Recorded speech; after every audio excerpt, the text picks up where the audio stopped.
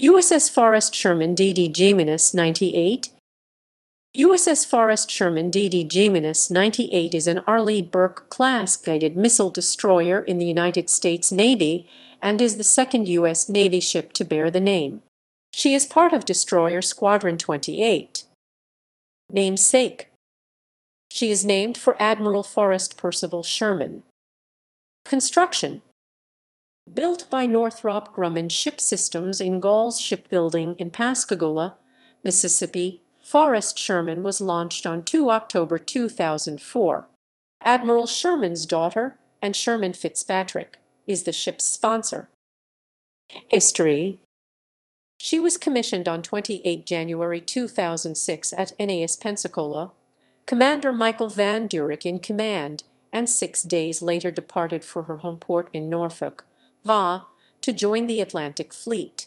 She departed Norfolk for her maiden deployment in July 2007, visiting various nations around the Mediterranean Sea and the Black Sea.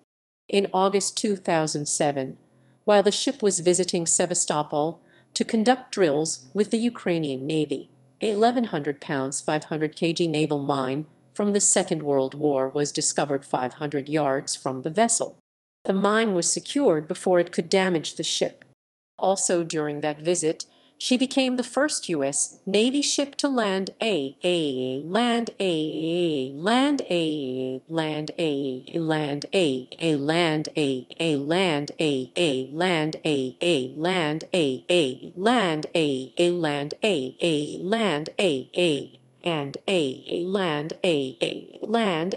Ukrainian Navy helicopter. She also conducted Reliant Mermaid 2007 with the Turkish and Israeli navies. On that deployment, she circumnavigated the continent of Africa as part of Task Group 60.5, the U.S. Navy's Southeast Africa Task Force. She returned home on 19 December that year.